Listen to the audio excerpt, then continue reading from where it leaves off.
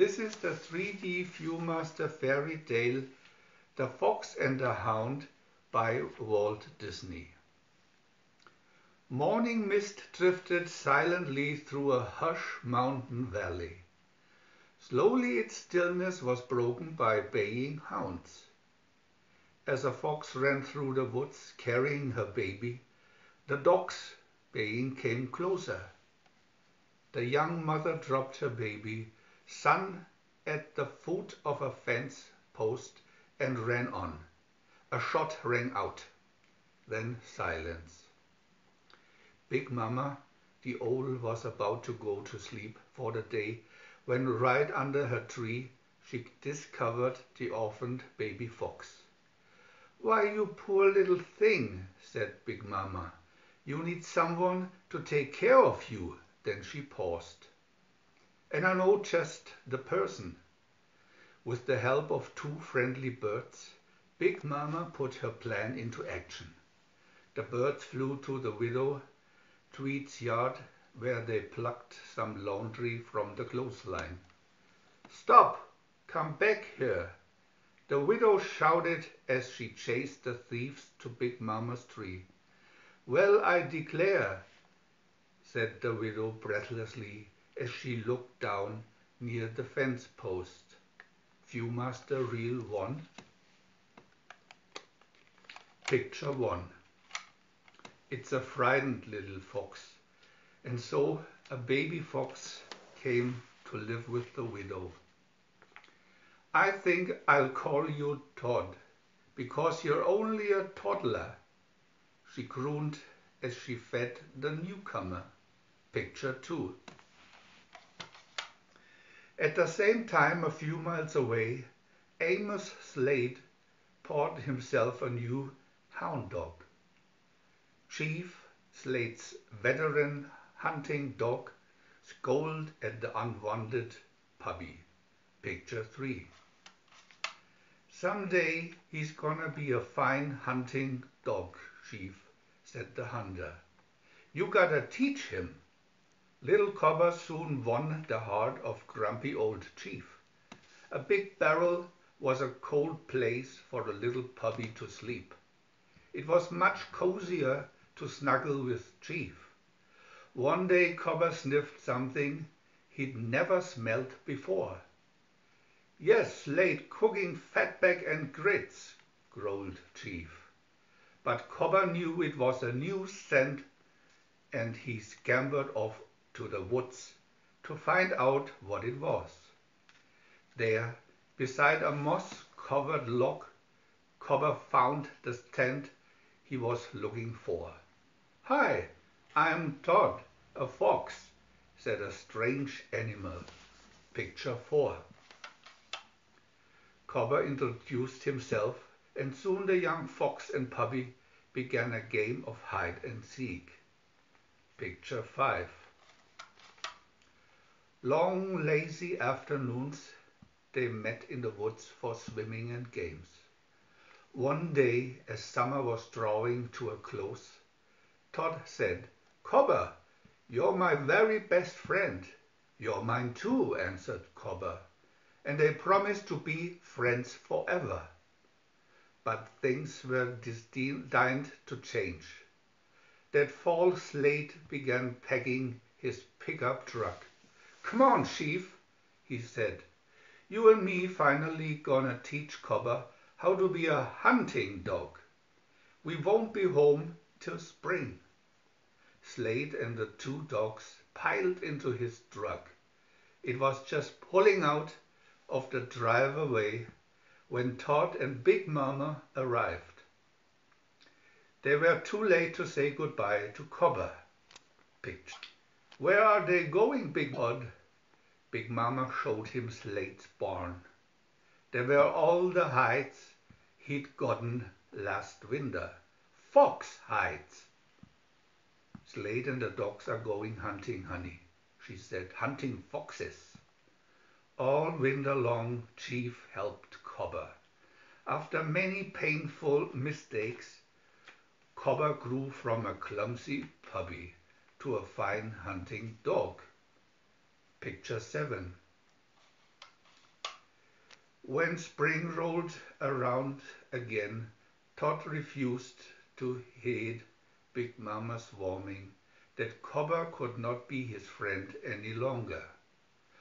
One night, Todd crept quietly to Slate's, but it was a sad visit.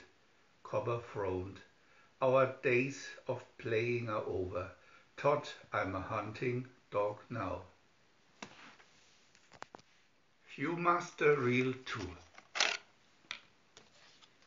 Picture 1. Chief stirred, then awaked at the noise. Before Cobber knew what was happening, Chief and the gun-toting Slate were chasing Todd from the yard. Picture 2. Half-heartedly, Cobber joined the chase. Over a high hill they raced, all the time gaining on Todd. Nearby, Todd found a place where he could hide under a stack of railroad ties. Cobber found him, but he could not lead the hunter to his old friend. Picture 3. I'll let you go this time, Todd, he said, and took the others down a false trail.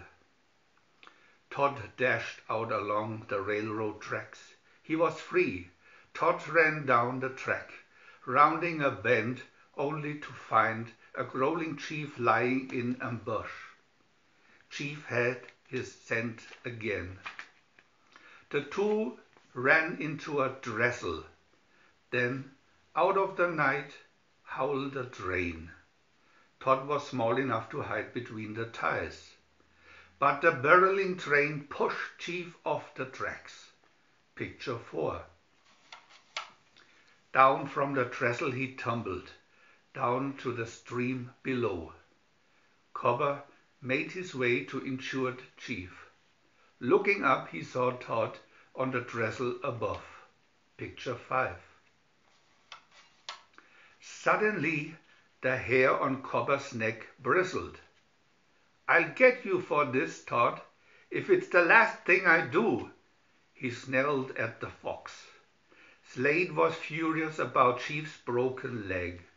He ran to the widow's house and pounded on her door. That fox of yours almost killed Chief. I'm gonna get him.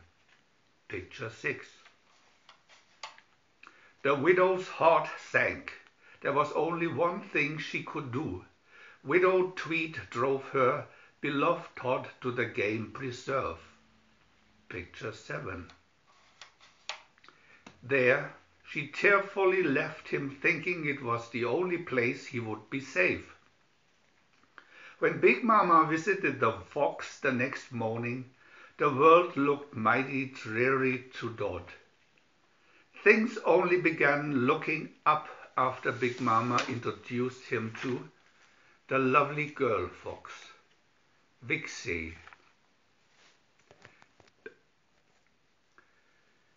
VIEW-MASTER Reel 3. Picture 1. It was clear the two were meant for one another. But while Todd and Vixie played, all was not peaceful in the game preserve. Slade and Cobber had entered the forest. Slade began setting traps for Todd. The hunter did not have to wait long before Todd and Vixie happily wandered on to the scene. Snap! Todd set off a trap. Picture 2. It was clear. Slade and Cobber were out for him. They chased the foxes to the top of a thundering waterfall. Then, from nowhere, a huge black form rose above Slade. A bear. Slade took aim, but as he stepped back, he stumbled and fell into a ravine. The hunter staggered to his feet as the pursuing bear took a swipe at him. Slade's gun fell from his quivering hands. Picture 3. Cobber defended his master. He lunged at the bear. Cobber valiantly snelled, bit, scratched, but the bear was too powerful.